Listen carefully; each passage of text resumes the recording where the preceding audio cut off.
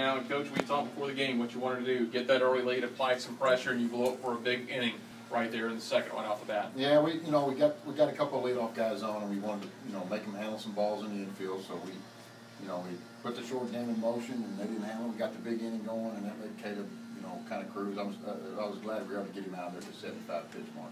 They got a run back in the third, but then you answer right back in the bottom half, tacked on 2 more in the fourth, and from there, both Caleb and Trevor were able to just pound the strike zone with the defense work. Yeah, that's the key. We played a really good defensive game, and if you got to play in front of those guys, they got some athletes who can really get out and run.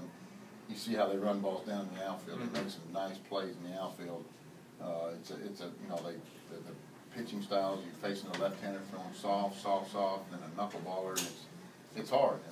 But I got to credit our guys.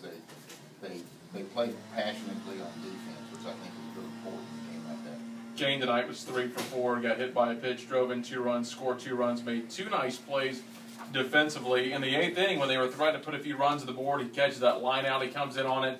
And then I thought no one was going to catch up to that ball to end the ball game way in foul territory. But Kane was hustling over there, and all of a sudden, you see him dart past the foul line and catch it in the ball game. Well, Kane's got good foot speed. He just hasn't played much outfield. Yeah. So you're seeing him getting more and more comfortable out there. He's able to get better jumps and take better angles and better reads the more he plays. But lining up and as far as just running, Kane's got good foot speed. So good to see him kind of come alive tonight and give us a good pickup. He's kind of settled in that 4-hole for us right now.